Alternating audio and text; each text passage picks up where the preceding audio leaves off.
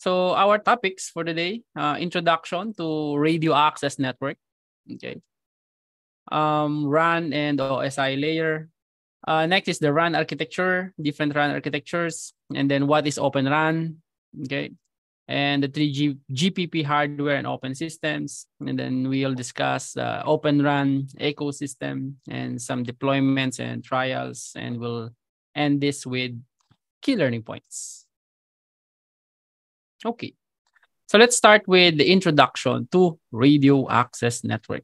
So what is radio access network, no, or RAN? So to set stage, so let's start this brief overview of what RAN is and its role in the telecommunications ecosystem. Okay, so radio access network, these are commonly known as cell sites. Okay, so these are strategically placed to provide wireless coverage to users within a specific geographic area. And you can see it all around you. Okay, you can see it everywhere actually. And the placement of radio access network or RAN components, such as the cell site, is critical to ensure that users have reliable and consistent access to the network services they need.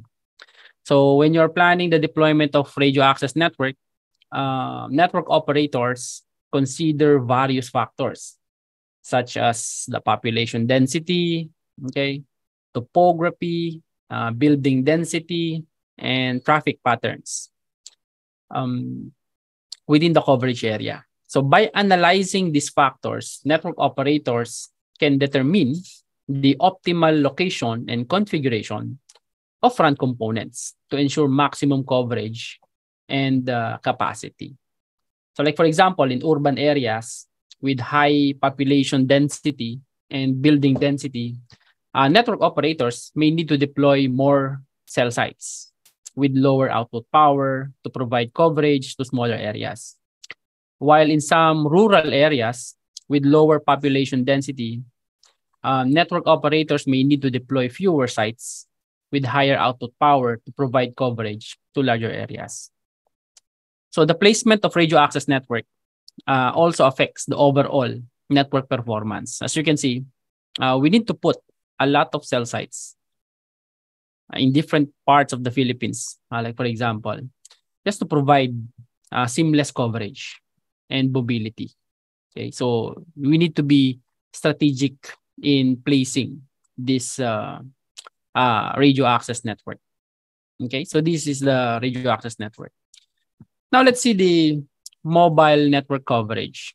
Okay, network now. So we need to put a different radio access network in different places.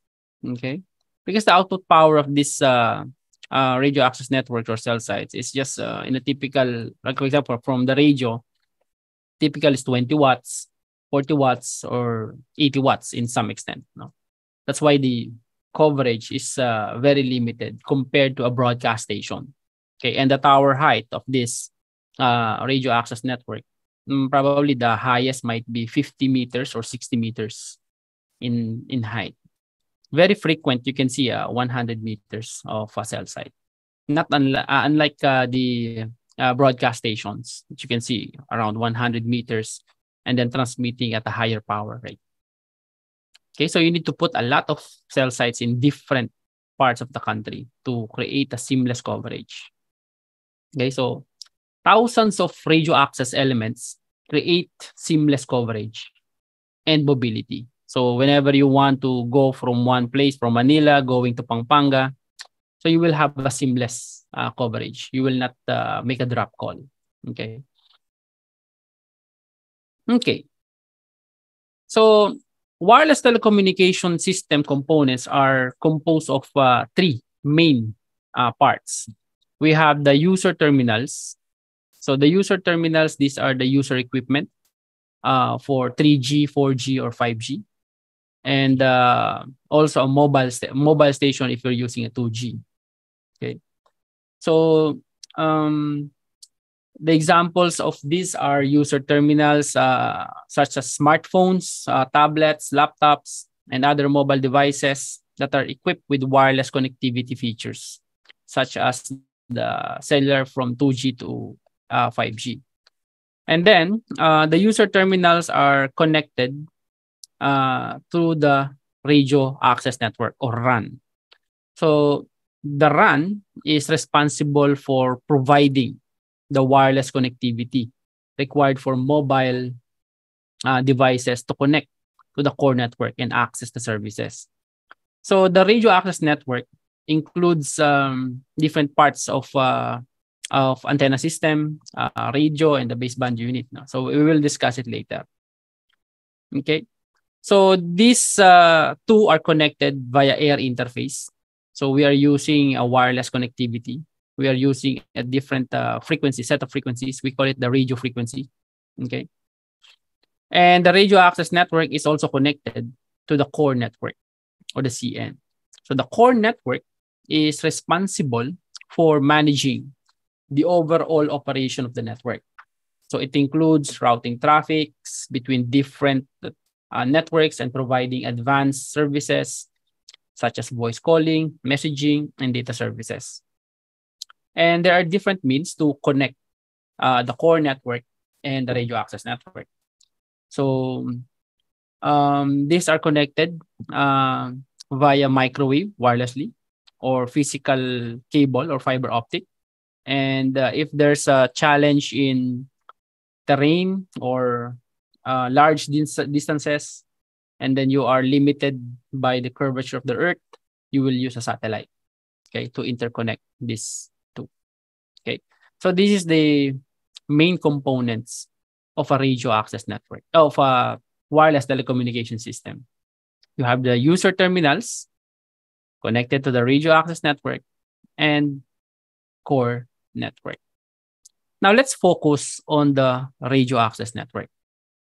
So radio access network, this is the one, this is the part of a wireless telecommunication system that is nearest to the subscribers. Okay? You see it all around you. Kahit saan pwede mo makita to.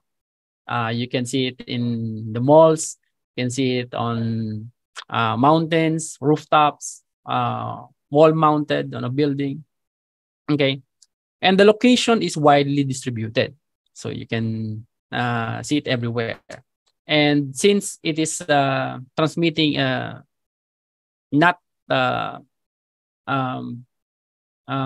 high power, thousands of RAN elements create seamless coverage and mobility.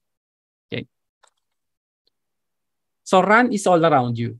Okay. Have you ever stopped to think about how your mobile device or cell phone is able to connect to the internet and make calls and text while you're on the go? It's all thanks to radio access network that's all around you.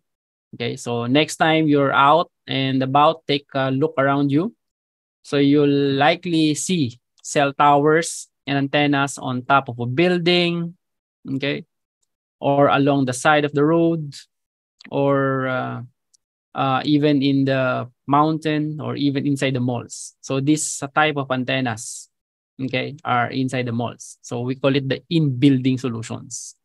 Okay, so when you look at outside the mall, mamaya makita nyo, no? Meron tayong mga antennas like this. So some people, napagkakamalan nila yung Wi-Fi access points. Okay, but it's not a Wi-Fi access point, no? It's an omnidirectional antenna, or sometimes an active antenna that belongs to a radio access network.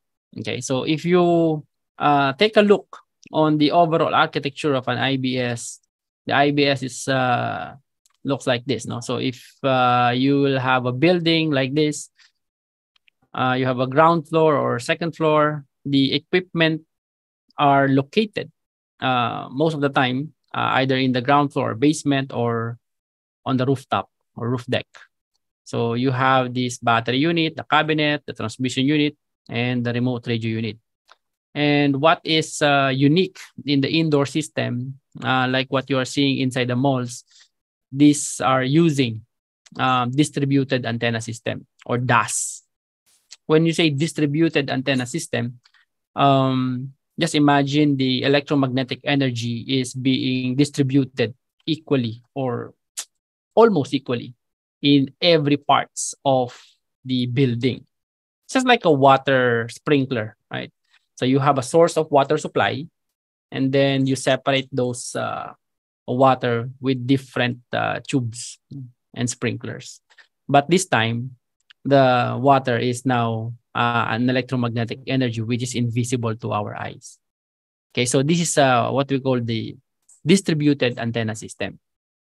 Okay, so when you look at this, so there's an electromagnetic energy radiating in from these omnidirectional antennas and also from these directional antennas. So this is how the typical in-building solution works.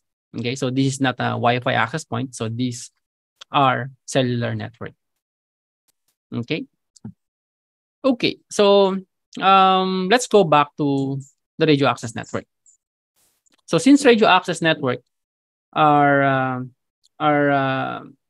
with us in the from very long time already, almost 40 years already, specifically here in the Philippines. We'll take a look at the evolution of these mobile communications. Can you imagine a time when mobile phones didn't exist? Wala tayong mobile phone. No? So we are strapped inside the house, and then we're just waiting for the call of our special someone. There's a landline. Okay, we cannot go outside. It's hard to believe now, but not too long ago, communication on the go was limited to radio and landline phones, as I mentioned. So that all changed with the introduction of 1G, okay, or first generation mobile communications in the 1980s. So 1G was the first mobile phone technology and used analog signals to enable basic voice calling. And these early mobile phones were large, as you can see in the picture, and expensive, and the network coverage was limited. But despite its limitation, 1G laid the foundation for the mobile revolution that was to come. Next was the 2G, or the second generation mobile communications. 2G was introduced in the 1990s and enabled basic voice and text messaging services. The most famous killer application, actually the killer application of 2G, specifically here in the Philippines, was the SMS or the text messages, okay? Where we became the text capital of the world, when they launched the GSM here in the Philippines. There was statistics that states that there was a 100 million SMS per day is generated only in the Philippines. And that is equivalent to 100 million pesos that time. Because one SMS that time was 1 peso. Okay? Unlike now, we have unlimited. Okay? But during that in 1990, one SMS was equivalent to 1 peso. So you're very fortunate today. You can text unlimited. Okay. All right. So then came 3G, or the third generation mobile communications. 3G was introduced in early 2000 and brought faster data speeds, enabling more advanced services like mobile internet, video calls, multimedia messaging. So dito sumikat yung mga video calls, no? But for most of the Filipinos, don't want to adopt that technology. That's why the video calling was not so successful that time. Because if for professionals, and then somebody will call you and then they will see you somewhere, so they don't want that kind of invasion of privacy. So video call was not so successful that time. But the one that has been successful was the introduction of the smartphones. Okay, smartphones, especially when iPhone 3G was launched. Okay, so that was the era of the start of the era of the iPhone. Okay, and if you look at this, 2G has data services already. We are using GPRS and Edge If you will look at your phone, if you see a G in your phone, that means you are connected to the network using a GPRS. Okay, probably it's around 56 kbps in speed, and Edge could give you around 100 kbps or 300 kbps top. But when 3G came, it improves to up to 1 or 2 Mbps. Okay, until it evolves to 14 Mbps to 21 Mbps to 42 Mbps. Okay, so from 2G, it's a kbps era. 3G is the Mbps era. Okay. And then the 100 Mbps came in 4G. Okay, so, or the fourth generation. So 4G was introduced in the 2010s and brought even faster data speeds, better network capacity, and more reliable coverage. So 4G enabled advanced services like streaming video, okay, because the throughput is now higher, up to 10 Mbps, 15, 20, up to 100 Mbps, okay. It enables us to do online gaming and mobile payments, and pave the way for the Internet of Things, or the IoT, and other emerging technologies. Okay, so the most famous there is the LTE, okay, the long-term evolution. And now we are in the era of 5G, or the fifth generation mobile communications. So 5G promises to be even faster and more capable than 4G, with data speeds that are up to 100 times faster than 4G. So if 2G was in kbps, 3G is in Mbps, 4G is the 100 Mbps, 5G is the start of gigabit per second. Okay, so you can see also in our existing operators that they can meet the 1 gigabit per second using a speed test in their commercial networks. So 5G is expected, not only that, to enable new and innovative services like augmented reality, autonomous vehicles, and smart cities, and to transform the way we live and work.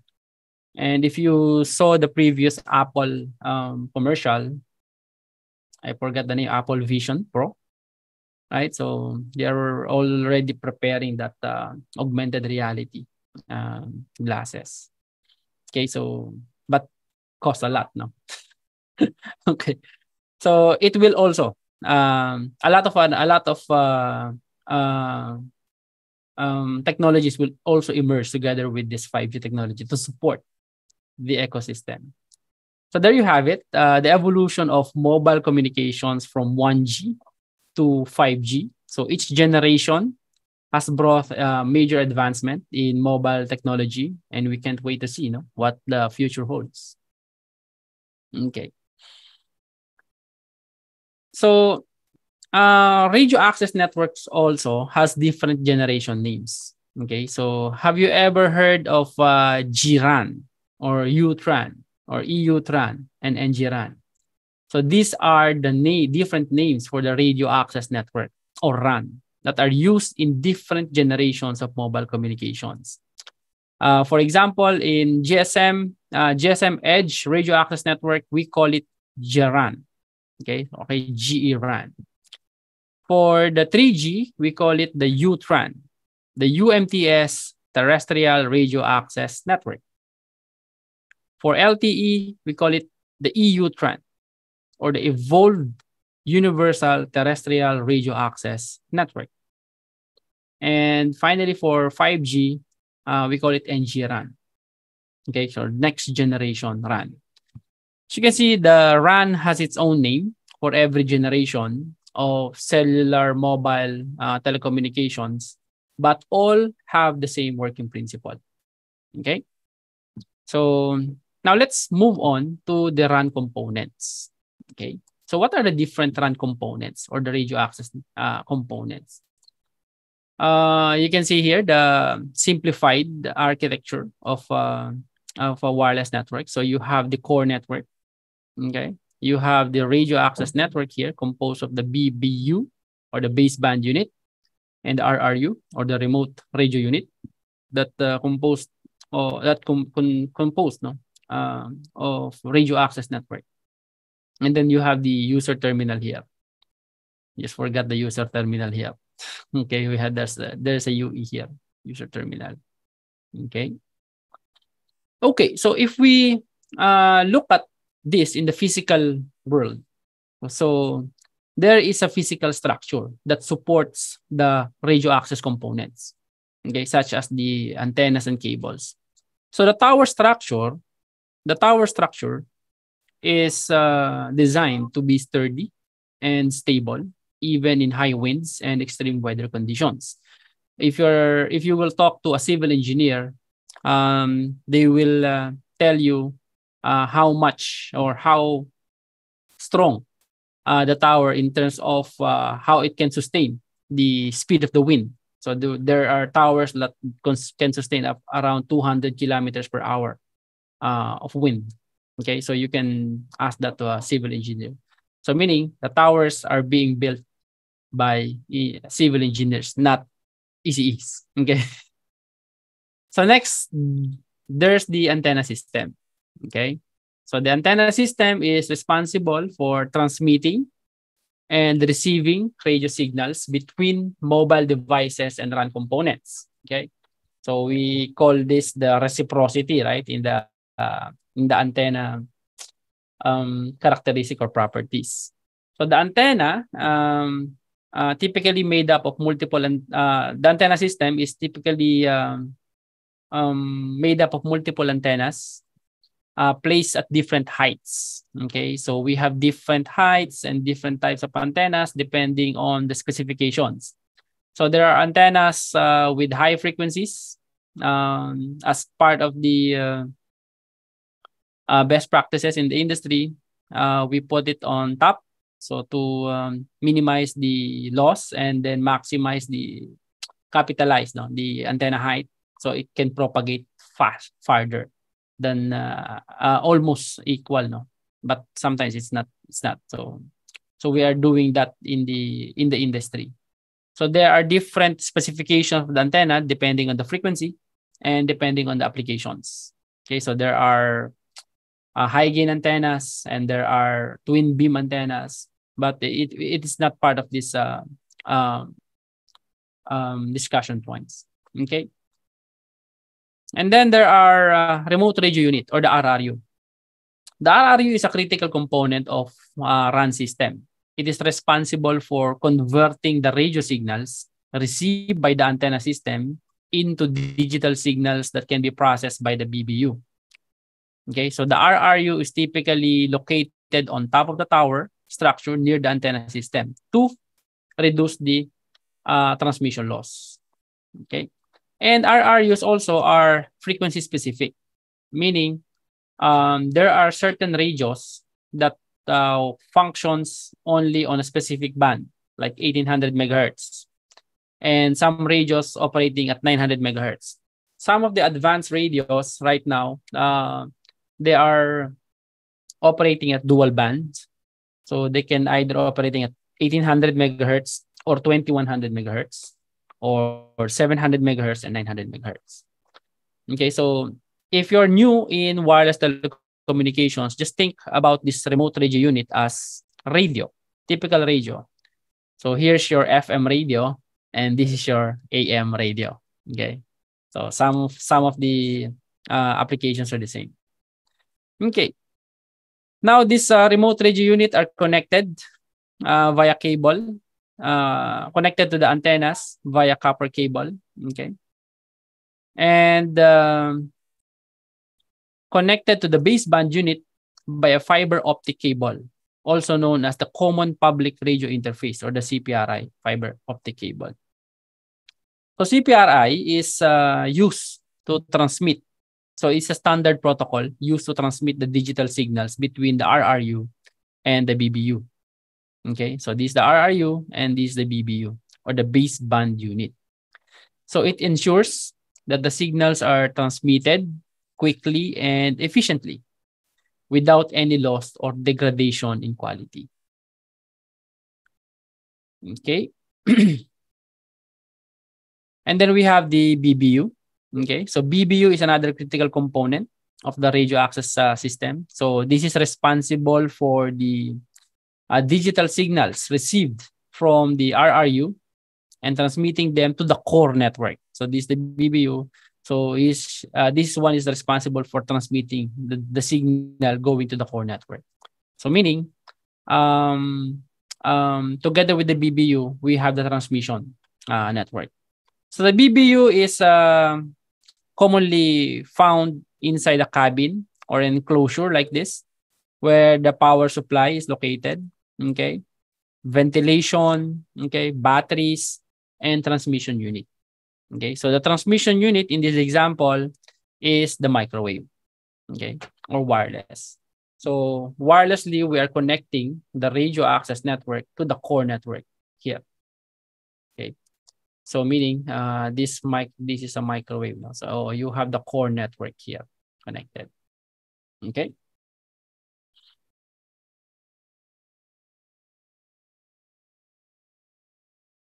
So there you have it. A closer look at the different components of a typical RAN system, from tower structure to transmission. So each component plays a critical role in ensuring the mobile devices can connect to the wider network and access the services they need. So no matter where they are or where they go doing. Okay.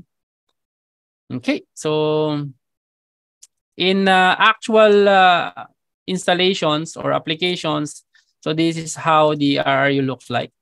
Okay. So these RRUs are what we call the proprietary.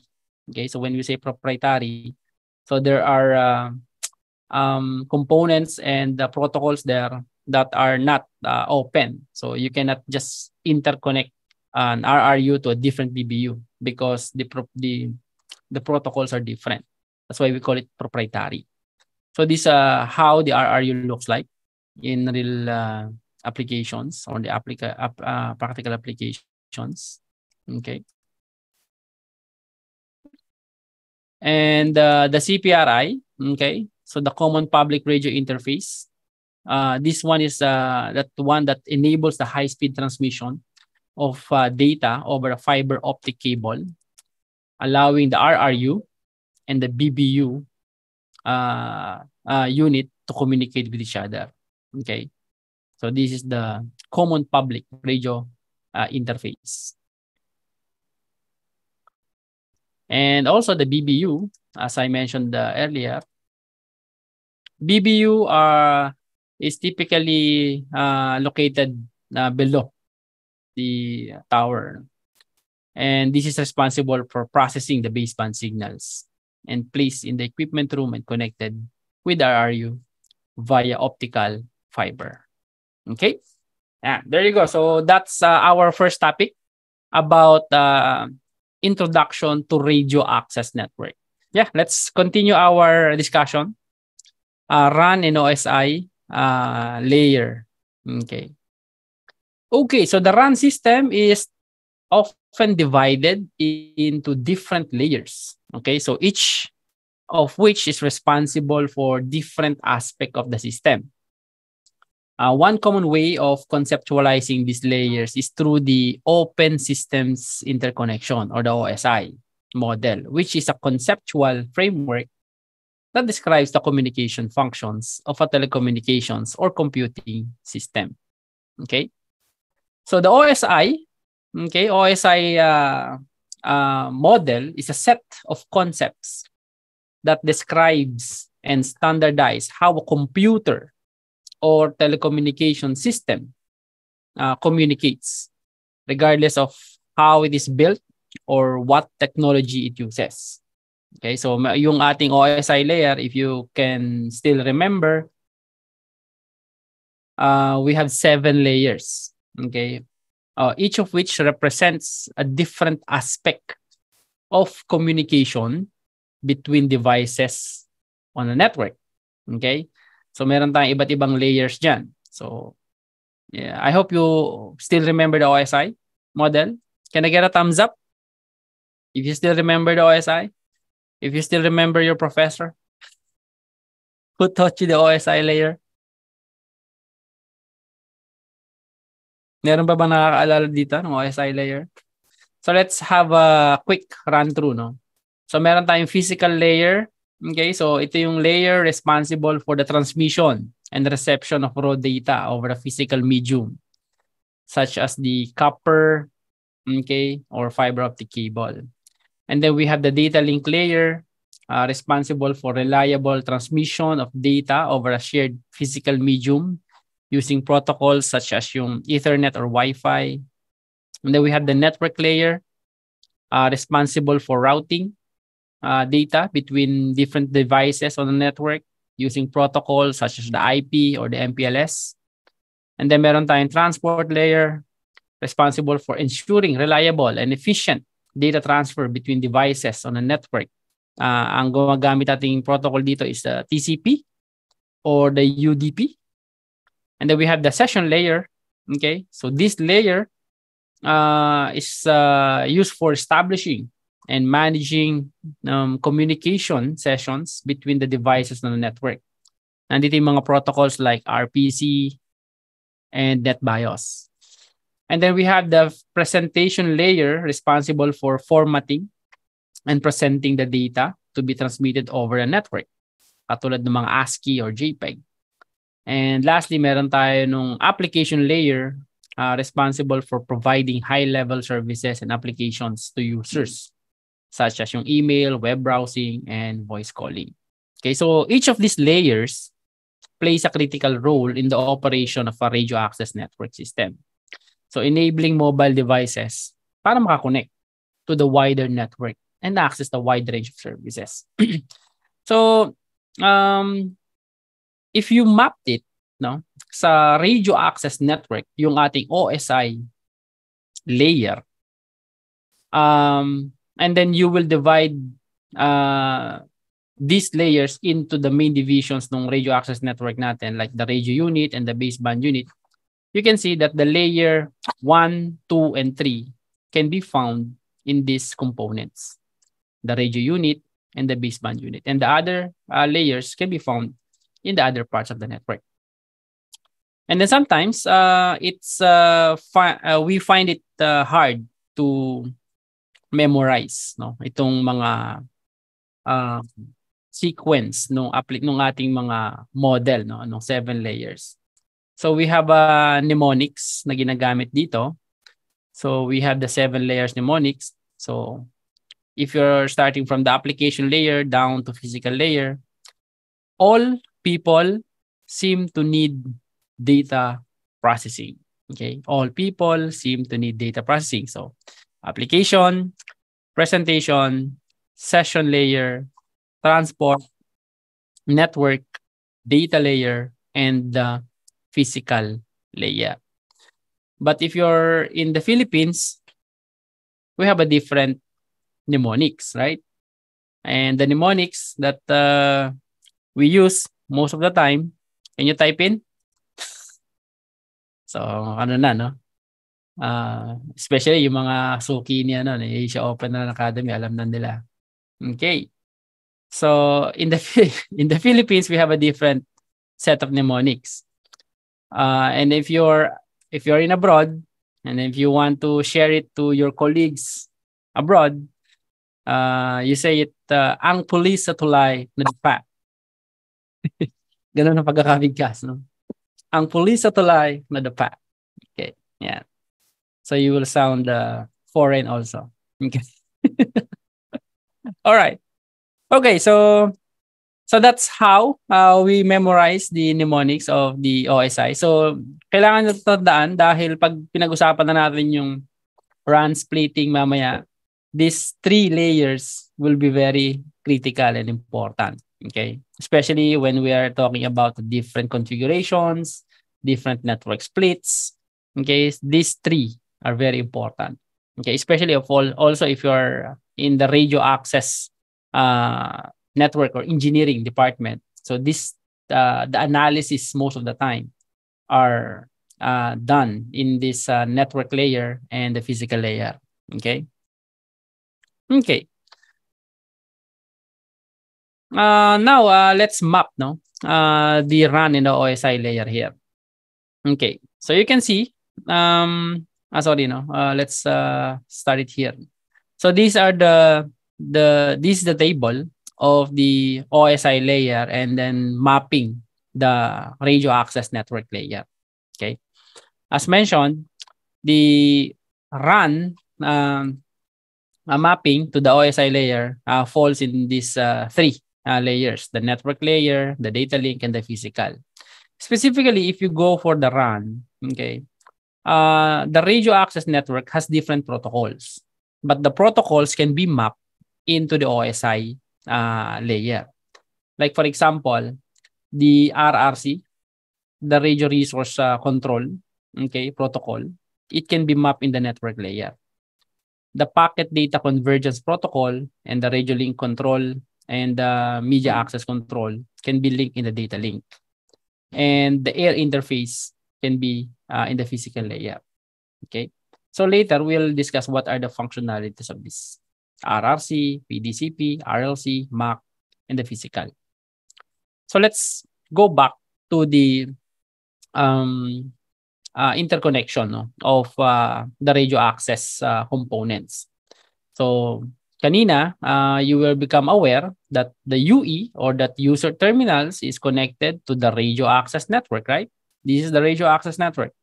And then you have the core network. Okay.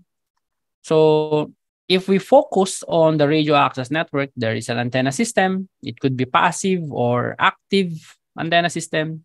But if you go for the RF part, the RRU, the remote radio unit, okay, so this is where the physical layer can be seen.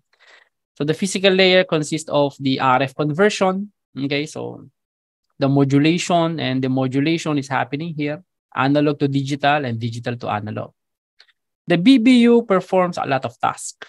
Okay, so that's why it's one of the important part. Okay, so the BBU holds this RRC, PDCP, the RLC, the MAC, and the physical. So what are these protocols? No? So the RRC or the radio resource control protocol is responsible for broadcast, paging, connection management, mobility functions, measurement configuration, and reporting.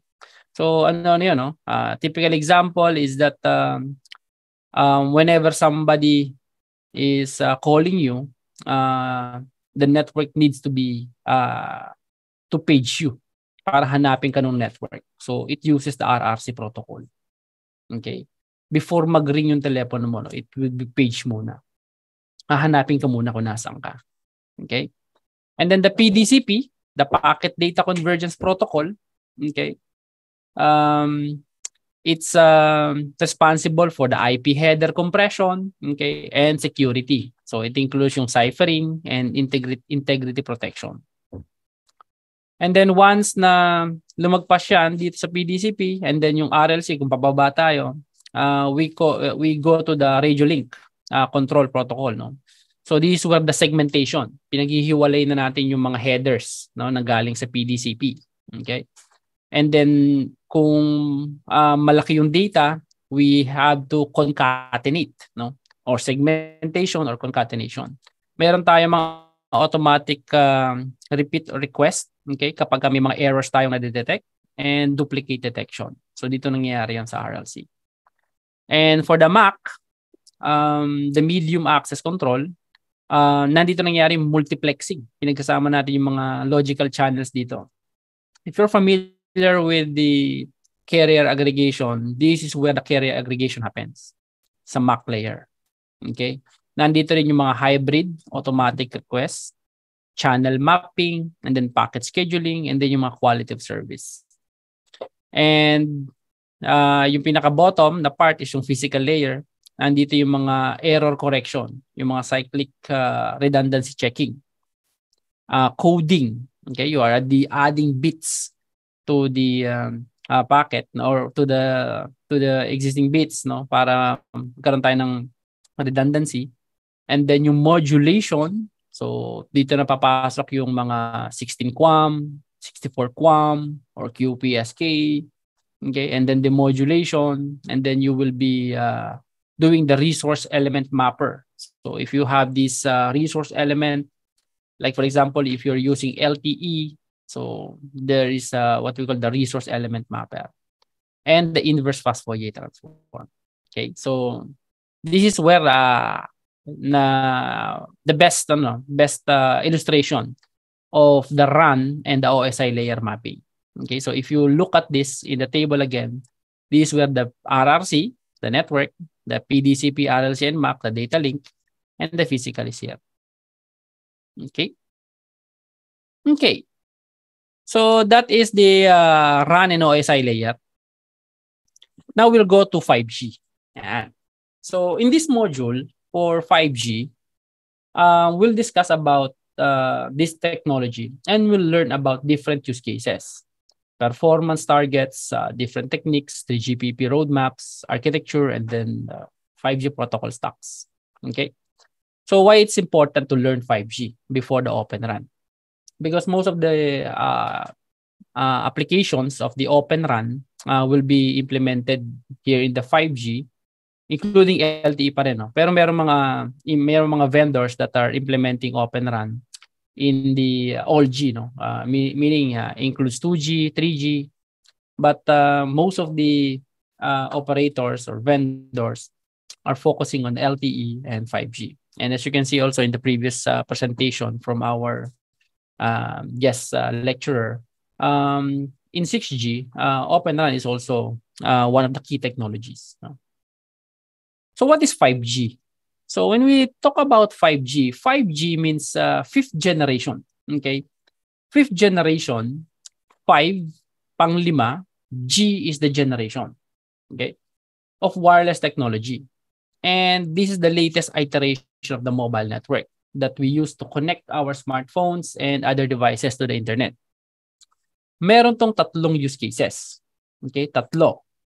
3 major use cases. Enhanced Mobile Broadband or EMBB, Enhanced Mobile Broadband. MMTC, Massive Machine Type Communications. Okay?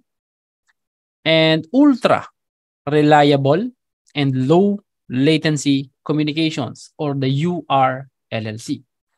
So sa mga technical interviews, palaging tinatanong to. Okay? What are the 3 use cases of 5G? So you just have to remember these 3 use cases, major use cases. Enhanced mobile broadband, massive machine type communications, and ultra reliable and low latency communications. Okay? All right. So, sir, how do we simplify the explanation of EMBB? So when we talk about EMBB, okay, when we say EMBB, enhanced mobile broadband, it only means higher capacity and faster throughput. Okay? Like gigabytes in second. Okay? So gigabit per second, 1 gigabit per second. Umaabot na si 5G ron. Okay? Gigabytes in storage. Okay? Sa sobrang bilis ni 5G, you can also stream or watch in the 3D video or ultra high definition screens. You can also work and play in the cloud. Okay, that's the main benefits of EMBB. Actually, this is the first use case na we experienced when 5G was launched here in the Philippines. We experienced faster throughput and higher capacity. Okay, so when we are talking about EMBB, we are talking about capacity and throughput. So kapag tinanong kayo sa kahit anong interview, so when you explain simply yung EMBB, so that's higher capacity and faster throughput. Next is the MMTC. MMTC means massive machine type communications. Ano yung massive machine type? So meaning millions of devices connected to the network. Ano yung mga yon in simpler terms? That is what we call the massive IoT or the Internet of Things. See, 5G has the capability to connect up to 1 million devices per square kilometer. So ganun karami ang devices that we can connect to our network when you're using a 5G, especially if you're using 5G core network. And with these use cases, you can implement different applications like smart city, where you can even connect wireless camera Okay, wireless CCTV with HD, no? High definition videos. You can also connect your smart home or buildings, smart elevators, smart escalators. Okay, so everything that can be connected will be connected using the IoT devices and using the 5G network. So we call that use cases as a massive machine type communications. Not also this, no? Yung mga devices natin sa mga production lines sa industry, we can also connect that. Smart port, yung mga ports natin, yung mga PR, okay, we can also connect that to the network. So that is what we call the massive machine type communications. When we talk about ultra reliable and low latency communications, ultra reliable meaning it's very or extremely reliable. Ano yung sabihin ng extremely reliable? Hindi to basta-basta nagda-down. Up to 99.9999% of the time. Okay, so if you calculate that in 1 year or in 1 day, it's just like a millisecond downtime. Halos di mo na experience yung downtime. Okay? And low latency communications. Meaning na low latency, instant response ng network up to milliseconds. 1 millisecond ang target ng 5G. So, ultra reliable, hindi siya basta-basta nagda-down, and fast response or instant response ng network. What are the different applications we can use using the URLLC? Self-driving car. Okay, so if you're driving an advanced car right now, like for example, powered by ADAS, okay, Advanced Driving Assistance System, may ADAS system ka, no? So currently ngayon may mga cruise control lang, di ba? And then lane assist. But this time, the self-driving car, just imagine your phone or your mobile phone is equipped with 4 wheels and a steering wheel. No? Yeah. So meaning yung iyong sasakyan or vehicle is now connected to the network just like your mobile phone, right? You have your SIM card or you have the eSIM or embedded SIM or integrated SIM of your devices. No, you can watch entertainment movies in your car. Okay, your car is also talking to different cars. Okay, so we have a different topic for that. We call it the V2X, vehicle to everything.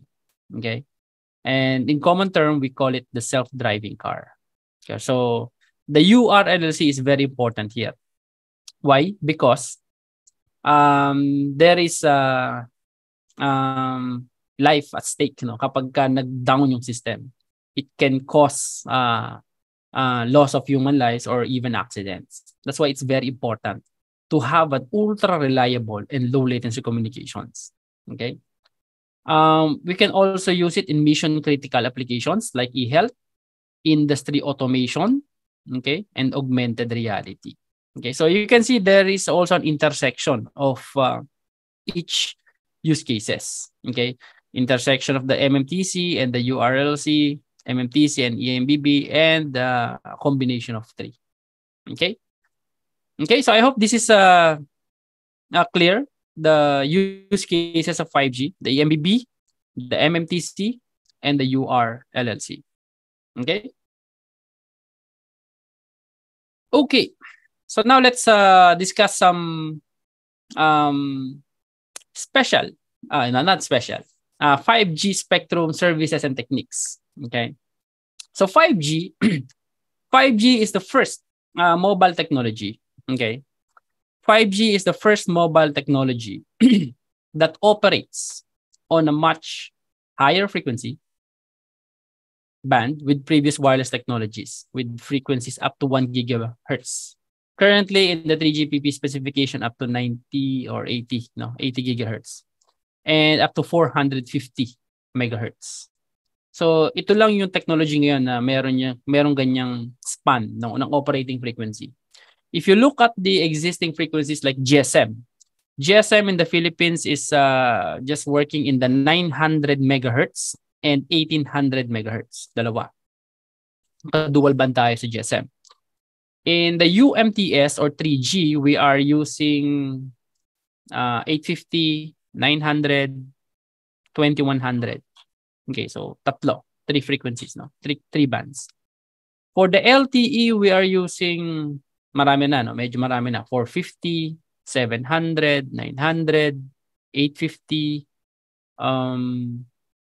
2100, okay? 2600, 2300, so almost 7 or 8. But in the 5G, you can see malawak yung frequency niya. Up to 450, using yung mga existing frequencies natin sa 2G, 3G, 4G, and 5G, we can still use. Okay, we can still reuse that 5G. And then they added additional set of frequency. We call it the FR2, the frequency range 2, which is what we call the millimeter wave. Okay, so it operates at the frequencies above 24 gigahertz dito. No, dito na tayo sa ano. So millimeter wave. Okay? So yung millimeter wave communications enables us to use much of the larger bandwidths up to 800 megahertz or more. Okay? So we can support the data transfer of up to 10 gigabit per second or even 20 gigabit per second as yung target ng 3GPP, no? Okay? Next is we are using the beamforming. Yeah. So meron tayong beamforming na ginagawa, no? Sa 5G. So beamforming lets you to use a special type of antenna that has a lot of antenna elements and combining those antenna elements to steer the beam, no? Kung nasaan yung mga subscribers. So you can steer vertically or horizontally or can improve the antenna gain, no? Kapag pinagsama-sama niyo yung mga antenna elements. We call it the beamforming. And also we are applying the massive MIMO uses some multiple antennas on both the base station and the mobile device, no? Para mag-improve yung signal quality and increase the capacity of the network. Okay. And then we have also the network slicing. Yeah. So network slicing. So unlike sa LTE last time na ang ginagawa natin is nagsasama-sama tayo, we are using the core network or network as one, but this time we have a different slice. Okay, we have a different slice. So what are those different slice? You know what? What are those? So we have the slice for EMBB. We have a slice for MMTC, and then we have a slice for URLLC. Hindi tayo magkakasama sa core network. Okay, so if you are using EMBB or you're only downloading, you are not mixed with the URLLC users. You are not mixed with the IoT users. You have a different slice of the network. You have a different virtual slice in the network. You are using the physical network, but you have virtually different slice of the network. So that's what we call the network slicing. And then you can imagine that, like, for example, if you are very familiar with the APN, access point number or name. Okay, so sometimes, right, if you are using the internet and if you are techie enough, you check your iPhone or your Android, and then you want to change the APN. In the 5G, you can do that also.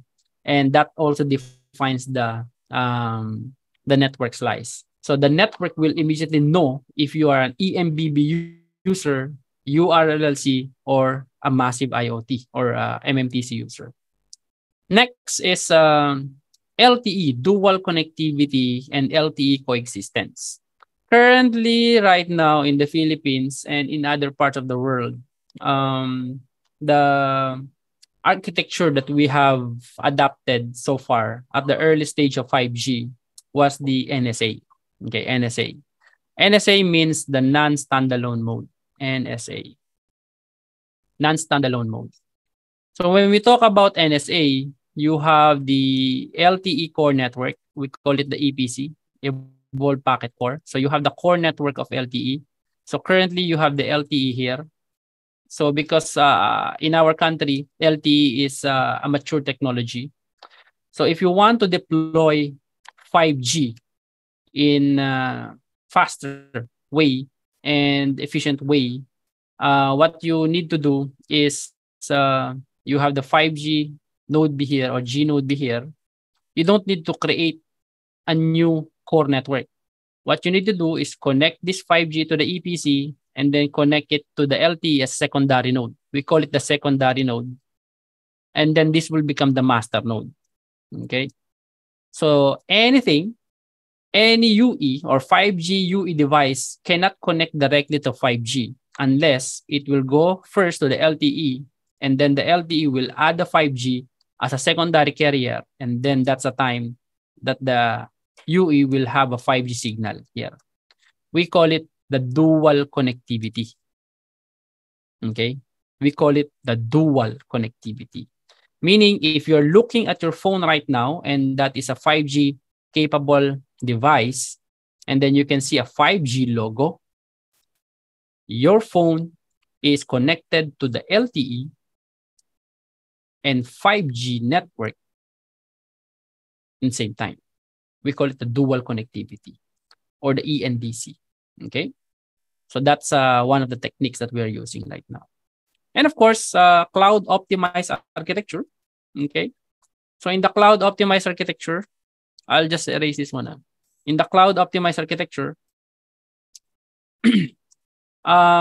we can improve the efficiency of the network depending on the application. Like for example, if we are supporting MMTC or ultra reliable and low latency communications, some of the components in our 5G network could be moved near to the subscriber to further lessen the latency.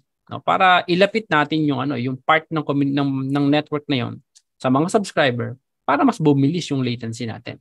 So that's what we call the cloud optimized architecture. So nagbabago yung ating architecture. It's not a monolithic. That's why when we talk about Open RAN as well, if we incorporate it to the 5G techniques of optimizing the cloud architecture, and then you have the Open RAN where you can also disaggregate the functionality of each component, you can achieve itong cloud optimized architecture. Later on, we'll discuss it further. Okay? Okay. So far, so good? Can I get a thumbs up kung nandiyan pa? If I'm still talking to somebody here, can I get a thumbs up? Okay. All right. Okay. So if you want to learn more about 5G and you want to focus on the technical details of 5G, the best place to visit is the 3GPP or the third generation partnership project. So the 3GPP, they have their website. So that is free. You can access the website for free, of course. And you can also download the specifications and the standards that you want to study, especially if you're working with the vendors or operators or suppliers, and then you want to study the different protocols or the different standards and applications in 5G. You can just go to the 3GPP website, okay? And then you can browse, yung kanilang website. You can see here, advanced plan for 5G. You can see here what are the different plans. And by looking at this website as well, you can have an insight. What will happen? What might happen in the future? Tama ba yung mga pinagsasabi namin, or are you in the right path in studying telecommunications? And what are the things that I need to learn to further adapt in the future? Okay. So if you look at the 5G standards roadmap, you can see a different release. Okay. So there's a release 14, release 15, 16, 17, and 18. Release 15 is what we call the 5G phase 1. So this is where the first 5G was released. Okay. Currently, we are now in the release 17. And the release 18 is still ongoing. And the release 18, we'll call it the 5G Advance. Okay, 5G Advance. Okay, so you can see it in the timeline that as the roadmap progress, it's going to what we call the 6G, no?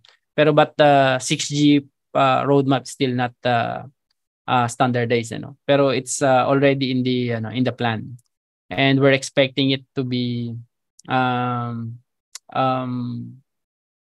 what do you call this, standardized by the start of 2028 to 2030. Okay, so you still have very long way to study 5G right now. And if you master 5G and then Open RAN, and then when 6G comes in, you're prepared. Okay, just like what we did in the LTE era. When we first heard the LTE, so we started to study LTE. And then, when LTE came here in the Philippines, we are ready. So we are equipped. And then when you want to explore opportunities abroad, the LTE that we studied here, the 5G that we have studied here, the Open RAN that we've studied here are also applicable abroad. Okay? Okay. So now let's take a look at the different control, different 5G, different architecture of the 5G system. So the 5G system architecture is divided into three major parts. So we have the 5G core network. Okay. So you still remember, yung ating three main parts of the wireless telecommunications. You have the core network, right? You have the RAN, right? And then you have the user terminals. Do you still remember this? I'll show the slide. This one, right? You have the UT, you have the RAN, and then you have the core network. When we talk about 5G, it still follows the same concept. Okay? Nagbabago lang yung pangalan and functionality, pero the concept is still the same. You have the core, you have the RAN, and then you have the user terminals. So the core will be called, is called the 5G core network. Okay? Or the 5GCN. And then the RAN is, can be a 3GPP next generation RAN or NG RAN, so as I mentioned earlier, or a non-3GPP access network. What does it mean? It could be a wireless local area network based on a Wi-Fi or a non-3GPP interworking function. You can connect it sa ating core network. And the NG RAN, marami siyang variations.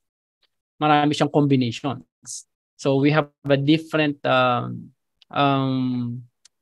architecture for 5G implementation. You have the standalone new radio, standalone long-term evolution, standalone base station using NR, and then a standalone base station, and using LTE as the anchor. And then you have the user equipment. So when we talk about this, different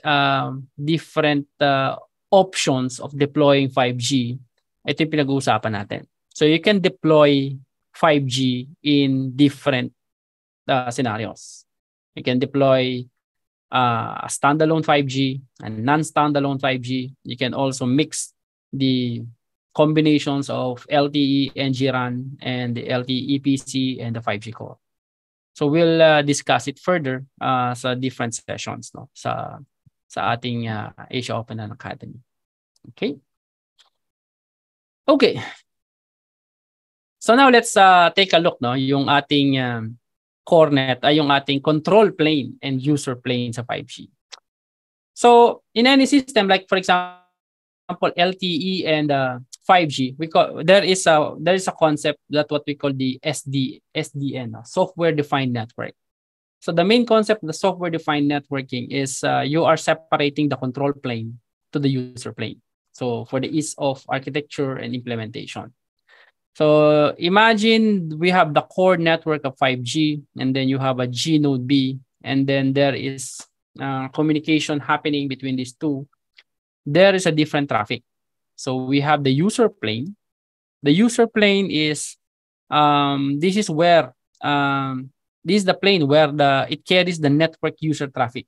So if you are downloading data, okay, you are downloading a huge file from a certain server, and it will go inside your 5G core. And then before it goes to your user terminal, it will use the user plane. But before the network allows it to be downloaded, there are control planes, okay, that carries the signaling traffic. Like for example, you are delivering something. You order something from Lazada, okay?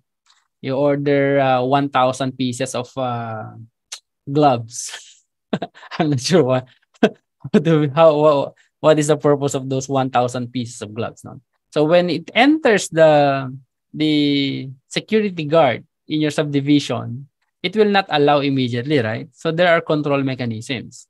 So sa tanongin niya ng guard, saan ka pupunta? Ano yung address? Okay, what is the address? Sino yung tatawagan mo dyan? Sino yung taga-deliveran mo? What is the name of the recipient?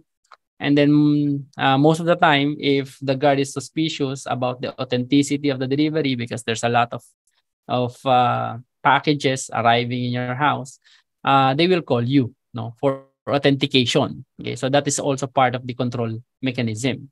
So once the mechanism is complete, satisfied, that's the time that the security guard, will allow the delivery of your products. Same thing also when you are withdrawing money, right, from the bank, especially if you're using a bank book, right?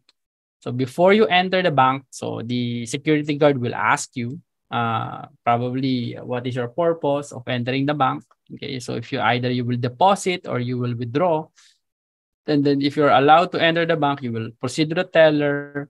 And then if you'd like to withdraw some money, like for example, you would like to withdraw 10 pesos from the bank. So the teller will not immediately give you money, right? What she will do is she will check the authenticity of your account. Okay, check the balance if you still have money, and then if the withdrawal is valid, okay, or acceptable. So if all requirements are complete, that's the purpose of the control plane. And the user plane, if all the essentials or all the thresholds are being met, or parameters has been met or have been met, that's the time that the user plane will open up, and then the money will come out. Okay, so that's the same with our network. Okay, so that's how the control plane and the user plane are separated. Okay, so if you look at this is a deeper protocol stack, okay, that we are looking at in the 5G protocol stack. So you have these, like for example, the OSI layer stack, okay? So you have the application, presentation, session, transport, network, data, physical. If you map it in the 5G network stack, so you have the application of service, open transport protocol, upper network, lower network, and open wireless architecture. So this is the 5G network stack. And if you separate the user plane protocol and the control plane protocol, maalala nyo to?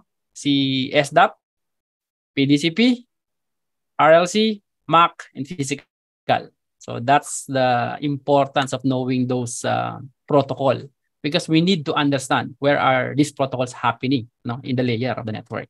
So you have the user protocol, and then you have the control protocol. So usually the physical, MAC, RLC, and PDCP are same in the user protocol and the control plane protocol. And there is an added protocol, the SDAP, okay, in the 5G, okay, the service data adaptation protocol, and the NAS for the UE that is connecting directly to the core network once you establish your connection. Okay, so this is the 5G protocol stack. So why we are studying this now? Because when 5G if 5G will be deployed, and then we will be using what we call the RU, CU, DU split.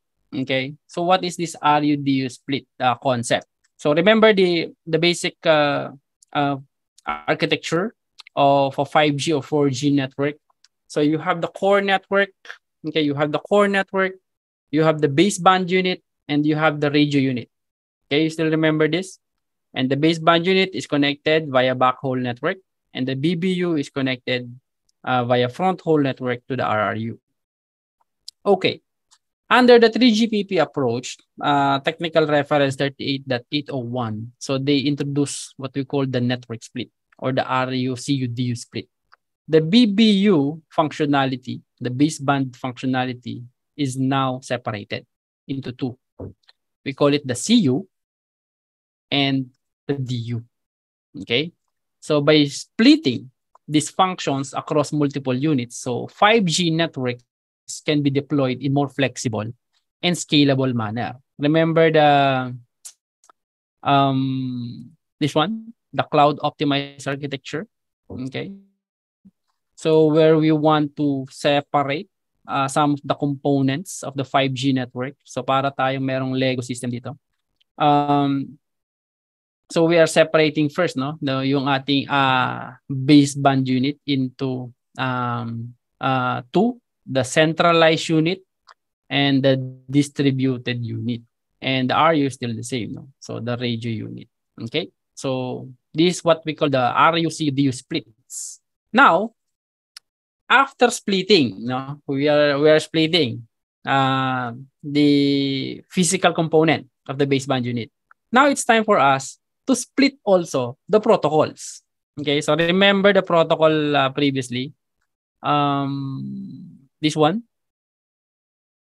Remember that in the BBU, RRC, PDCP, RLC, MAC, and physical are located in the BBU. And RF is in the RRU.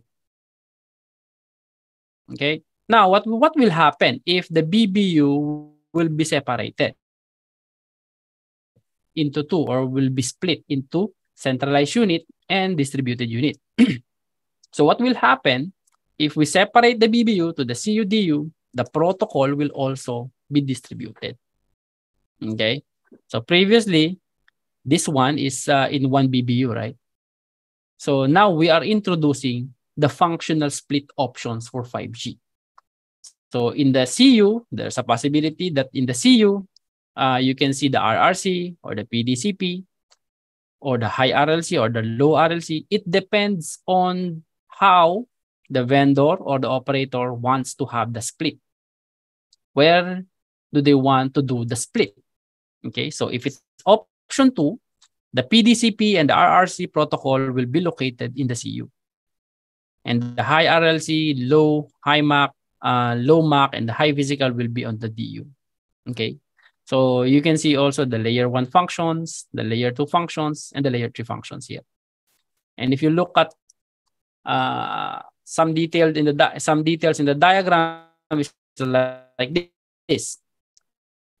So the BBU previously is this one, okay? Now separated into two, centralized unit and a distributed unit. And the centralized unit is divided into control plane, and the user plane. And then the DU is now equipped with the RLC, the MAC, and the high physical. Okay, so this is how the disaggregation, meaning we are splitting the component, the hardware component, and also the protocols inside the components. So why is it important? Why do we need to separate this one? Remember, we have a different use cases in 5G. What are those? EMBB, URLLC, MMTC. These applications or use cases require different architecture structure. Okay, especially for example in the URLLC, where there is a need for a low latency communication, meaning kinakailangan natin mabilis na response ng network. So how do we do that? If your core network, like if your baseband or the cell site or the baseband unit is located 10 kilometers from you, no, even the sabihin natin the speed of light, there's still a delay. No, that is noticeable. So in order for us to do that, we need to move some part of the network near to the users to increase or to reduce further the latency. Okay. So that's why we are disaggregating the network. No, so we have a different use cases, use cases and applications needed. So in this case, if we separate this a component, there will be another interface. No, so previously the connection between the RU and the DU, we call it the front hole. And the CU and the baseband and the core network, we call it the back hole. Now, since the baseband is separated into two, we have DU, distributed unit, and the centralized unit. We call it the mid hole. Okay, mid hole. So this is the connection between the DU and the CU. And you can see here, these are the latency requirements for each interconnection, the maximum latency and the maximum distance that can be covered. You can see that the CU and the DU can be located at the 20 to 40 kilometers apart, while the DU and the RU can be from 1 to 20 kilometers. So it's possible that your distributed unit is located in one building and your remote unit can be located on the other building. So that's possible, no? As long as you satisfy this coverage requirement and latency requirement based on your applications. Okay. So, so why do we need to have a split, no? So these are the three factors for a RAN splitting. So there is a need to support specific quality of service per offered services. Just like I mentioned, your low latency for URLLC, high throughput for EMBB, and real and non-real-time applications. There's also a specific need for specific user density and load demand per given geographical area.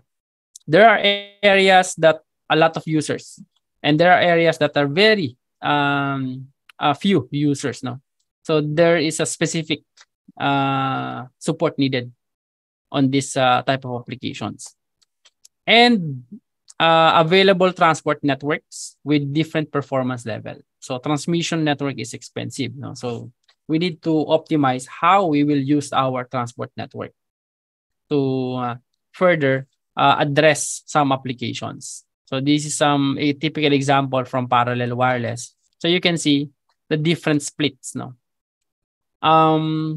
for Open RAN, the split that is recommended is the split 7.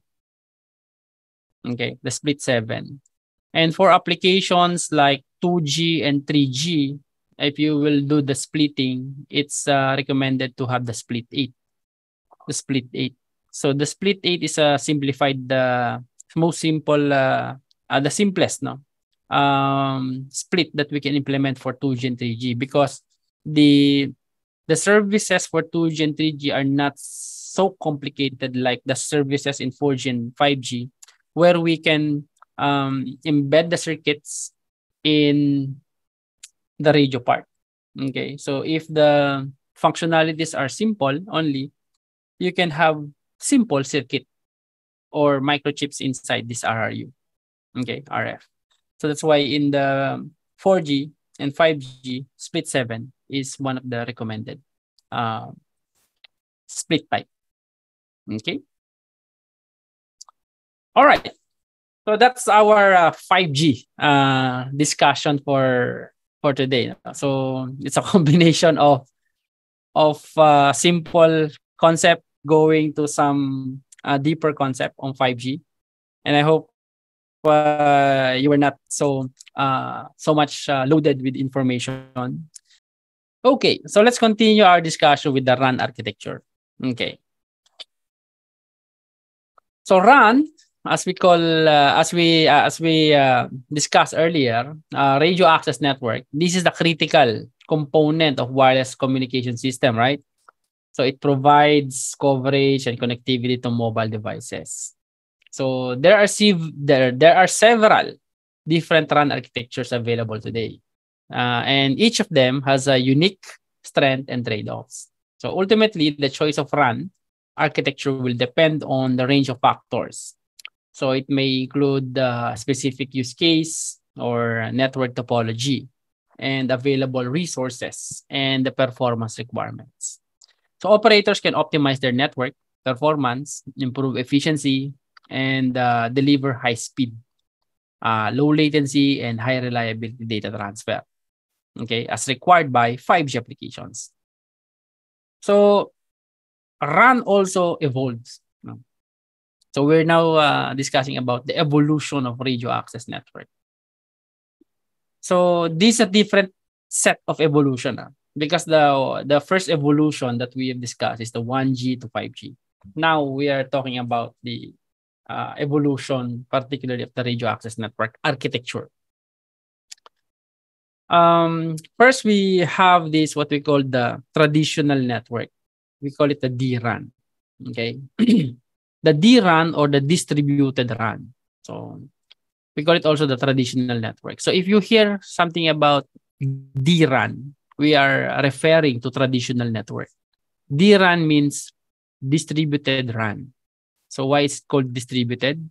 So this is the traditional RAN architecture that has been used for many years.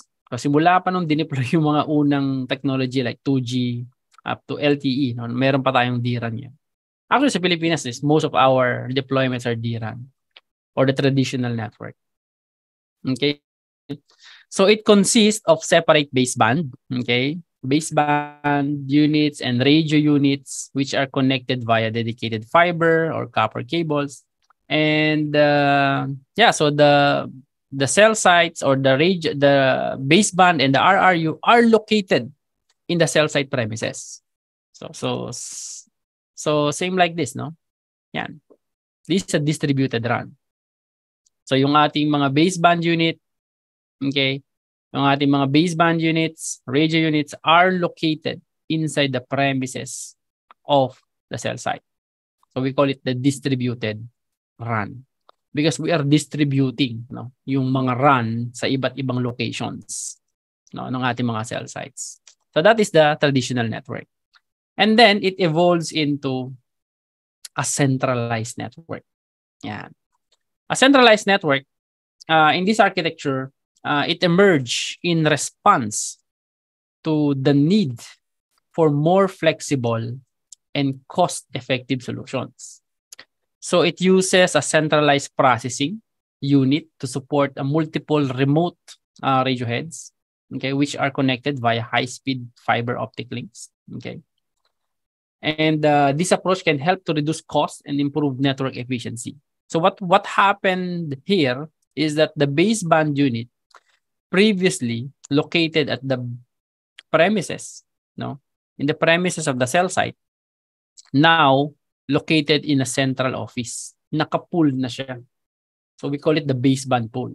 And in some terminologies or some references, you will read it as a baseband hotel. So we are having some jokes in the RF engineering. Buti pa raw ang baseband in a hotel. Okay. So meron siyang baseband hotel. Okay. Yeah.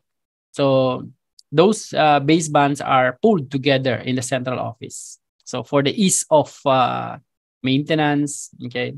And of course, this is also using a fiber optic. And some of the fiber, we call it dark fiber. Yung mga spare ng mga operators, they are using it to connect this RUs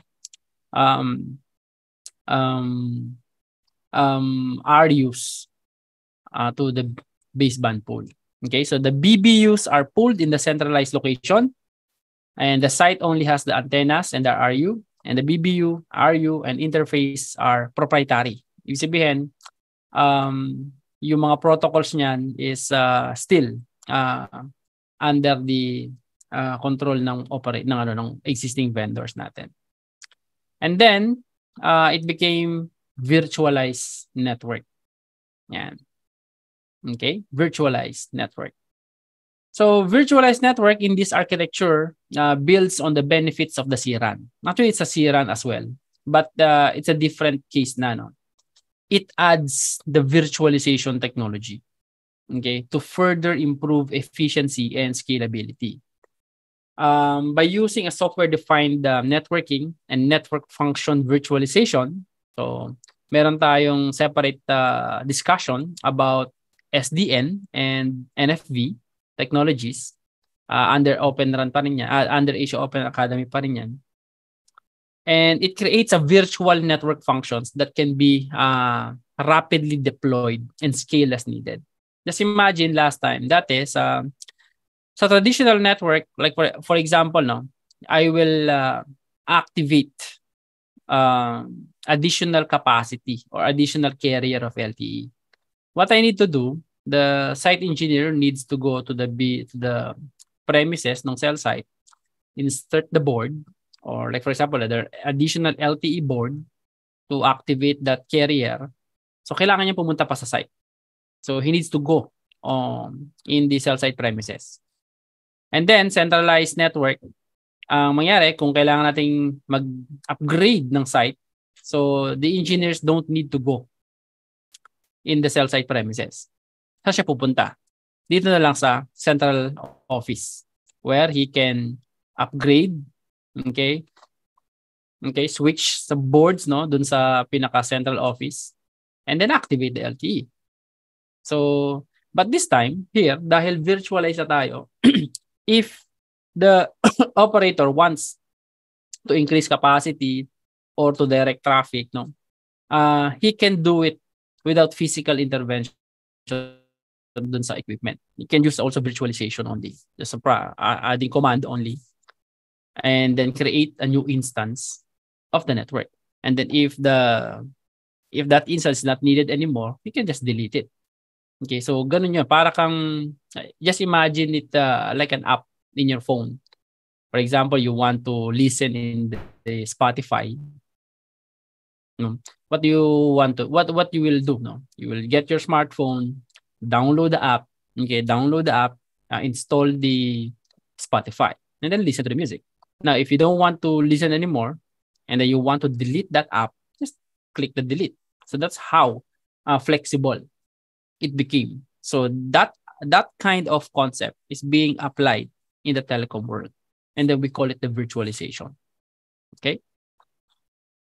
So the main challenge here is that the software is still proprietary with virtualized function. So you can still the product is still proprietary, coming from the different vendors, and the interconnection is still proprietary. Okay, so that's how the virtualized network is happening. You can install the software or configure the software in a COTS hardware. Okay, commercial off-the-shelf hardware. You can buy a server and then install those virtualized function there. But the interconnection is still proprietary. Okay, so it's still not open. Okay, so it's proprietary interface pa rin. And then the Open RAN. Okay, so the Open RAN, now we have the core network. Your baseband unit is now separated into centralized unit and the distributed unit, and then you have the radio unit. Okay, so there's a separation. The functionality is already split. And then the cloud native network functions and the GPP hardware, meaning you're also using a GPP, general purpose hardware, or COTS hardware, and the software defined networks, and the interfaces are open, meaning you can mix and match different vendors to the different vendors of the RU to the CU or the DU.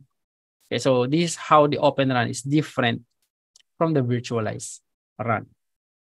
Okay, so you remove the proprietary factor, no, dun sa mga equipment natin. That's how the Open RAN differs from this different radio access network. Okay. So ano ba yung mga COTS, no? When we talk about COTS, so pag sinabi natin COTS, so it's commercial off the shelf. So it's a software term for software products that are ready-made and available for purchase. And the BBU gets replaced by COTS server rather than being proprietary BBU hardware. Previously, so that you can also relate, no? If you want to buy a radio If you want to listen to FM or AM radio previously, you need to buy a radio. Right? Buy a radio, physical radio with an antenna. And then you tune it and then you listen to your favorite station. Okay. Now, you can listen to radios or FM radio particularly, even though if it's just a simple application only and then connected to the server or to application server nung radio station na yon. So you don't need to buy the radio. You can just have the phone and then install the software there so you can use and then enjoy the benefits of the functionality ng radio. Ganun din nangyayari dito sa Open RAN. So you don't need to buy the baseband unit. You just buy a COT server and then just configure it of the functionality of the baseband functionality you want to implement in your network. Okay? And proprietary interfaces between radios and COTS base remain as they are. Okay? And so you can connect different vendor of RRU to different vendor of BBU. So that's how the flexibility of Open RAN is. No? When we try to see some application like this, no, sa mga testings ng mga Open RAN system, you can see in the test systems that there's a separate BBU and then there are different RRUs that they are testing if it is working, interoperable to each other. And sometimes there's a one RRU and then you connect a CU. You can check the different CU to check the interoperability. So, tinetest nila yung mga interoperability ng bawat vendor sa isa't isa. So, that's one of the applications niyan. Okay. So, now we're going deeper na papunta sa radio access network, sa Open RAN, no? So ano ba talaga ang Open RAN? What is Open RAN? And why we are starting to study and introducing Open RAN, particularly here in the Philippines and in other parts of the country. Okay. Usually there are major challenges, no, sa telco world, particularly mga telco operator. Three major challenges is that first is the faster time to market. So it includes the faster rollout for new features, services, and capabilities. So like for example, we have to deploy 5G. So if you want to deploy it faster, so we need to have a mechanism or a technology or a way of deployment na mas mabilis, no? Natin may deliver yung services sa ating mga subscribers. And deploying new technology will have a significant investments in new networking technologies. And as well as there is a need for flexibility. There are radios or equipment that are, like for example, can only be used for this kind of purpose, specific purpose equipment. Okay, so there are equipment that are only capable of LTE. There are equipment that are cannot be upgraded anymore. Okay, so flexibility is not there. Next is better performance. So it evolves during the pandemic. When people starts to stay at home and then work from home. Okay, there's a lot of capacity demand happening. So for operators, they need to expand and improve the system capacities. This one. And better coverage. So if people are staying indoors nowadays, so we need to improve the coverage. And improving the coverage and enhancing the capacity, so we know that there's an impact in the quality, right? So that's the triangle of the design. You have the coverage, you have the capacity, and then you have the quality. These are the three that you are balancing if you are in the radio network designing. Even though you have a good coverage, if the capacity is not enough, so your network is not good.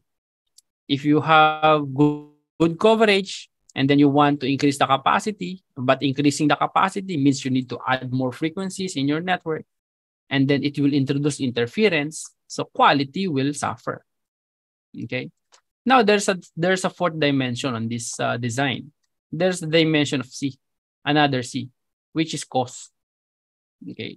So whenever you are designing a network, you just don't need to consider the coverage, the capacity, the quality. Of course, you need to consider the cost. Okay. So that's the fourth dimension in the designing process. Also, yeah, so lower cost, so cut in energy consumption, equipment cost must be lower, and reduce the capex and the opex. When we say capex, capex means capital expenditure. So if you build the new site, you need to buy new equipment. Okay, if you buy a new equipment, that cost is considered capex. Okay, if you build a network, you want the services of RF engineers, you want the services of optimization engineers, you want the services of drive test engineers. So that's also a service cost under capex. Now, once the site is already up, okay, and then you need maintenance, okay, power, cost of electricity, cost of gasoline, that goes to the OPEX, operational expense. Okay, operational expense. So when you're trying to compute the feasibility of a cell site or a network in a certain area, sometimes you have to call the payback period, right? So the payback period is simple math only, simple formula of doing this is that you have your capex. Okay, you have your capex divided by you have your revenue minus your opex. Okay. So in this case, you can calculate how much time you need to recover your capex based on the revenue. That's why building a cell site takes a lot of strategy, good strategy, and careful planning. Because there might be some sites that might have negative payback period. What does it mean? If you have a negative payback period, meaning your capex is somewhat high, but your revenue is lower than your opex. Meaning the amount of money that's coming in is very less or less than the operational expenses. That's why your payback period is negative already. Meaning you cannot recover anymore the money that you spent in building that cell site.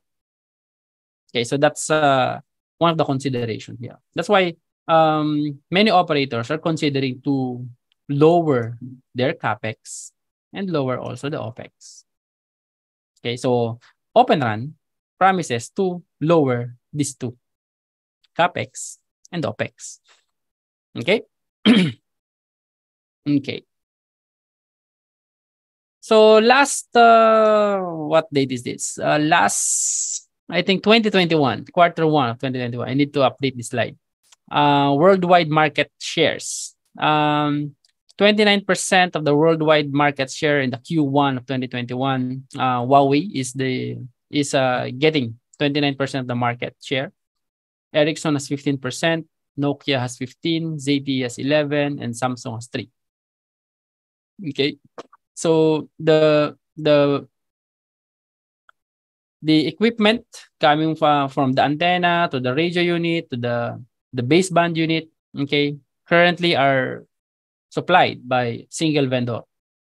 So you cannot see that the radio unit is supplied by a vendor H and then the BBU is supplied by vendor E. It's not happening in our network today. Usually what's happening is you buy all the equipment in the RAN in one vendor. Okay. Because it's proprietary. because the protocols here will not talk to the protocol implemented by vendor E compared to vendor H, right? So that's what we call the vendor lock-in. Okay. And these equipments are inseparably, linked set of proprietary hardware and software components. Okay. So this is what's happening right now. So the principle of Open RAN goes like this. So you have the core network and the hardware and software, which is already happening in the IT world. So this is the manifestation of the broader technology move. We call it the disaggregation. And in the IT world, it's already observed many years ago. It already happened in the IT world. Disaggregation in RAN means splitting of the system into smaller subsystems. And then disaggregation means separation of the hardware and the software. As you can see in the previous slides in the 5G that we have discussed earlier, right? So we separate the hardware, the CU and the DU and the RU, and then we separate also the protocol to each corresponding hardwares. Okay. And for Open RAN, we focus on the disaggregation of the radio access network. Open RAN. Okay. So this is what will happen. For the Open RAN disaggregated, Open RAN is also called as disaggregated RAN. Okay.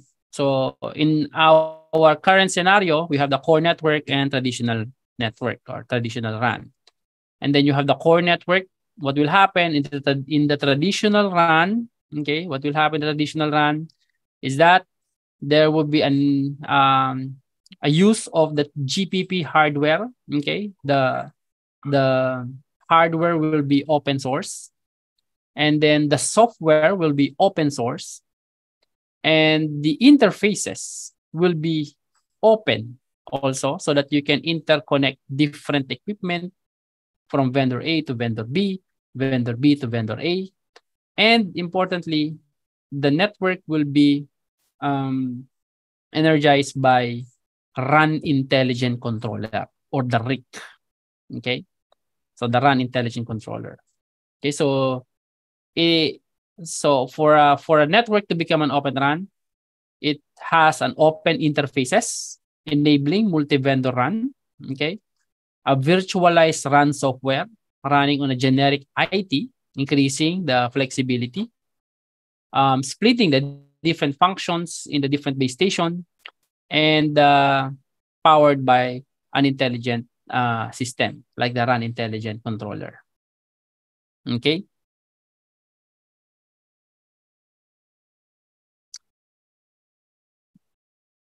Okay. So what is Open RAN? So Open RAN means Open Radio Access Network.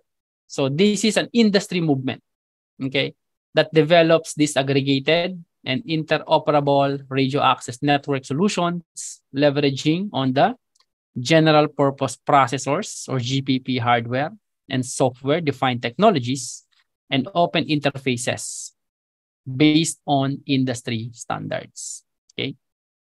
So that's Open RAN. No? So one of the benefits of Open RAN is the diverse vendor ecosystem, more competitive supplier environment, fast network deployment, access to third-party software developers, automation, okay, powered by the artificial intelligence and the machine learning, okay, artificial intelligence, machine learning, and lower TCO, total cost of ownership, because of the RU white box, radio unit white box, COT server, and CI/CD, and reduce time to market and time of deployment, and reduce equipment maintenance costs. So what are the drivers of Open RAN? Because of the growing demand, network demand, network virtualization, artificial intelligence, the use of artificial intelligence and machine learning and big data, and 5G use cases. Also, of course, there's challenges when deploying Open RAN. It's not all benefits. So the common concern regarding the Open RAN is the ability to match performance of proprietary hardware platforms. So some recent lab trials and live deployments addressed at the end of the address as the proof that Open RAN is meeting performance objectives. Next is fault management. Okay, so when something goes wrong in the network, isolating the component that is the source of the problem can be more complex in an Open RAN environment. So to solve this problem, the network management tools have been developed for Open RAN. So it contributes to root cause analysis and speedy issue resolution. Of course, network automation. So to fully realize the benefits of Open RAN and to manage complexity, operators must invest in cloud management technologies and extreme automation, including the orchestration and the zero-touch provisioning. And of course, if it's a new movement, new equipment, new protocols, okay, new interfaces, new architectures, we need to understand the Open RAN ecosystem. Especially for us engineers, one of the biggest enhancement to the Open RAN is the end of the vendor lockdown age, right? So if you are familiar with the existing vendors right now, and then there's a lot of players coming in, so there's a need to learn those equipment, right? So different new vendors are appearing to supply hardware and software for each element and the network. And then there's the RAN intelligent controller. So it's important that everybody or everyone involved is aware of all the new hardware and software that currently exists, as well as all the providers. Okay. So for this issue, several initiatives were born to help companies understand and begin in this journey. Like, for example, what Asia Open RAN Academy is doing. And this one is for new team profiles. Okay, so in Open RAN, the lines between the world of telecommunications and the world of IT are blurred. So they are overlapping, they start to overlap. Not on the extent of Milky Way and Andromeda Galaxy. It's starting to overlap. No, this implies that the roles of and responsibilities defined so far within the world of mobile networks change with the arrival of Open RAN. So you can see here, no, that a telecom engineer is now studying virtualization, artificial intelligence, and machine learning, software-defined networking. And the IT guys are starting to understand the radio environment, okay, propagation, antenna concept, cable losses, link budget, no, because there is some merging of those two industries. So we highly recommend that you become a hybrid as well. So if you are familiar with the telco, you start to study more on the IT. And if you're on the IT, you need to learn about telecommunications. So when it became full blown, especially here in the Philippines or in abroad, you are ready, you are prepared. Okay. Okay. So these are some typical hardware, a GPP hardware, low-cost radio access network or white box hardware used in the Open RAN. So this is one example coming from Ranathon. Okay, so this is a white box hardware refers to a computer hardware such as servers or networking equipment that is assembled using a one off-the-shelf component instead of proprietary parts. So we call it a white box hardware. So it will be based on the ORAN specified open front hole interface and split 7-2X. Okay. Typical applications is in the ORU and the ODU and the front hole gateway. So the front hole gateway will be implemented like this. So this coming from the Lions technology. No? So you have the BBU, and then you have the front hole gateway. And then you have the maximum 8 RU per cell. So it looks like it's a typical example of a small cell application if you're familiar with the small cells application. It's still almost have a 8 RU per cell. Okay. So this is a typical example of a low-cost hardware solution from Lions Technology. Okay. Now we go to the Open RAN ecosystem. Okay, so we'll discuss about the different Open RAN groups and initiatives supporting the Open RAN ecosystem. First is the Telecom Infra Project, the ORAN Alliance, and the other key Open RAN groups such as the Open RAN Software Community, Small Cell Forum, Open RAN Policy Coalition. So let's start with the Telecom Infra Project, or the TIP.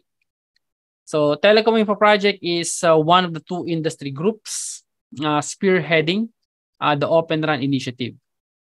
So TIP was founded in 2016 by Facebook, or Meta right now, as an engineering-focused collaborative technique for designing and implementing global telecom network infrastructure with the objective of allowing universal access to the internet.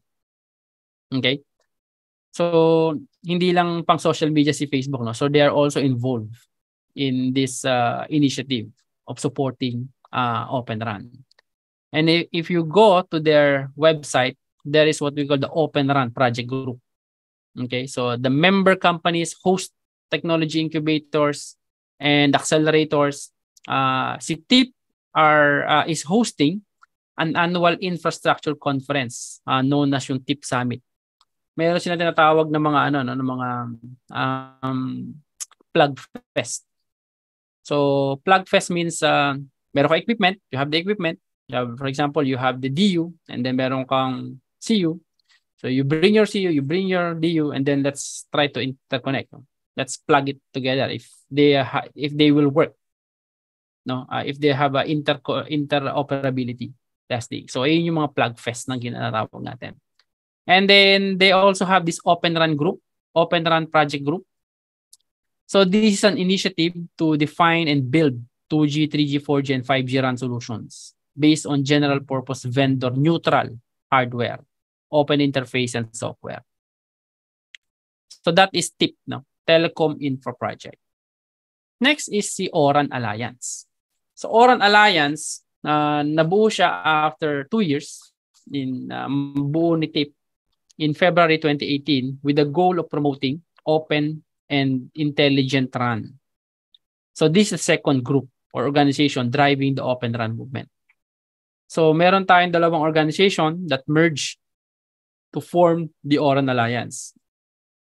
First is the CRAN, the China Mobile and other mainly Chinese vendors, CRAN Alliance, and the XRAN, NTT Docomo and other American vendors.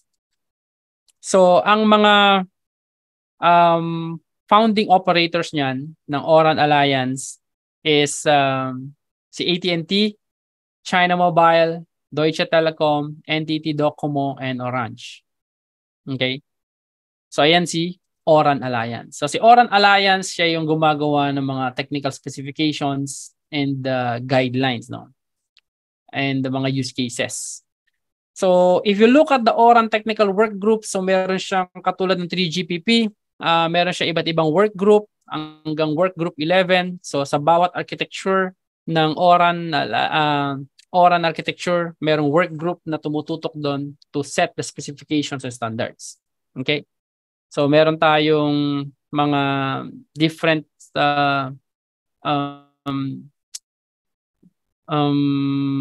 parts of the ORAN architecture. Okay, so meron tayong orchestration and automation, yung SMO. And then we have this RAN Intelligent Controller, which pag-usapan natin to sa next session natin next week.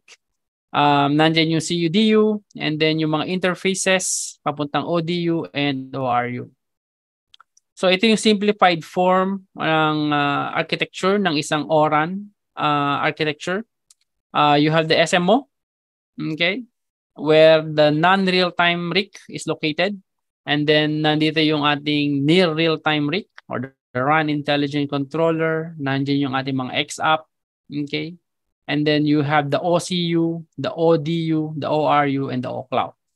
So kapag tinignan mo yan, nasan yung core network dyan, no? So yung core network nandito, no? Syempre. So itong OCU natin, nakakonekta sa core network. Yan. So it's either LTE or 5G core network. Yan. Nakakonect yan sa core network, syempre. Tapos ito, syempre, may interconnection din to, no? Kaya kapag naputol yung connection natin dito sa dalawang to, sa SMO at saka sa near real-time rate, the system can still work, right? It can still work because it's still connected. The only difference is that the intelligence given by the RAN intelligent controller will be diminished. Okay? So pag-uusapan natin daw, we'll discuss this further in the second session next week, the deep dive into the ORAN architecture. So the ORAN Alliance membership are divided into two. So it's either an operator members or vendors or researcher or academic institutions or contributors that want to contribute in a meaningful way to the ORAN Alliance. So maraming mga members ng ORAN Alliance, no? Yan. So sila rin yung mga vendors. Isa dyan si Rakuten Mobile, okay, from Japan. And here are the other contributors and academic entities. So ayun si ORAN Alliance. Next is ORAN. Yes, Huawei is not there, no? ORAN Software Community. Okay, so the ORAN Software Community is a collaboration between the ORAN Alliance and the Linux Foundation with the goal of promoting the development of open source software of RANs. So the ORAN Software Community's mission is to enhance the openness of the radio access network by focusing on openness of the radio access network by focusing on the open interfaces, followed by implementation that utilize new capabilities allowed by ORAN standards. Okay, so sa software ang ginagawa nito, no? ORAN Software Community. And then we also have this other key Open RAN group, si Open Network Foundation or si ONF. This is an operator-driven community led non-profit consortium, fostering yung mga democratizing the innovation in software-defined programmable network. So you can check the website here para makita niyo yung mga ginagawa nila. And meron silang specific product, what we call this SD-RAN. So this is building an open source components for the mobile RAN space and complementing yung mga open RAN focused on architecture interfaces. And then meron siyang group which is a small cell forum, develop its open RAN environment with small cells in mind. Small cells, like what I showed you previously, implemented in the indoor system, but this one, the small cells are not being done like the distributed antenna system. No, they are using a different cable and an active antenna system, but the concept is the same.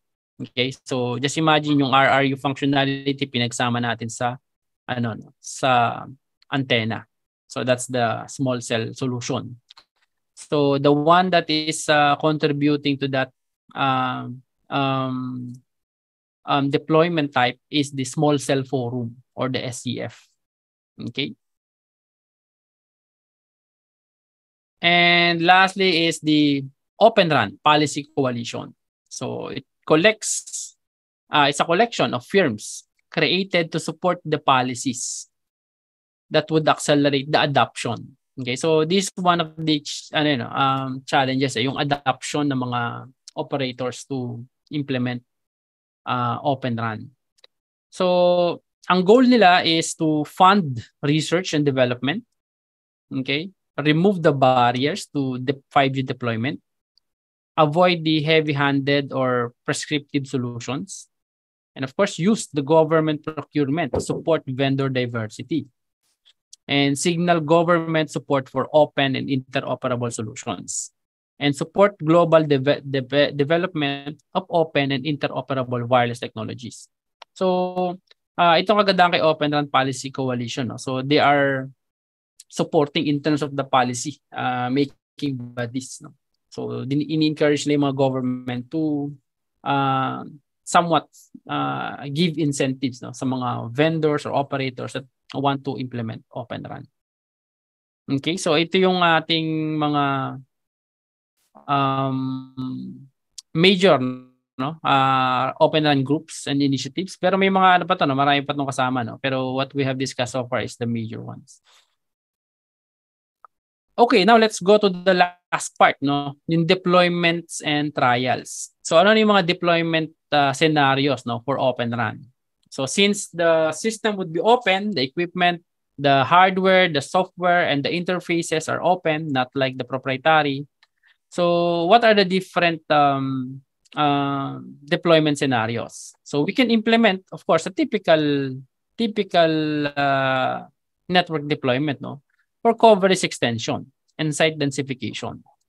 But of course, for us, RF engineers and optimization engineers, we see a challenge when you are deploying Open RAN in a densified network. Like for example, you have an existing network here, no? Meron kang network dyan. And then you try to put an Open RAN here. Okay, so Open RAN to. So what will happen if you're familiar with the neighbor definition, it will be different, no? They will treat this as a different network because of the equipment. If this is a proprietary coming from vendor H, okay, and then you have a vendor M here, there's a different protocol here, and then there's a possibility that there's a challenge in definition of the neighbor. So that's one of the challenges, but you can still deploy because we are doing this. We are doing this also in the existing network, especially in the boundaries of the Philippines. Okay. New deployment in urban and suburban. Okay.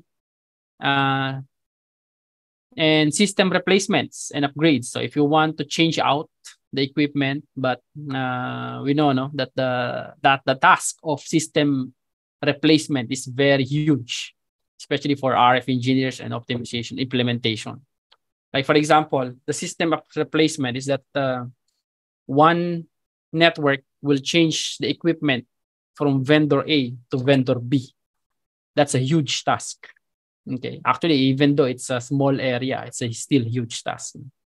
Okay, from planning to implementation. But we can deploy like that. And also for rural coverage. Okay, so if you want to expand coverage, it's better. Better to have use an Open RAN. And also if you are green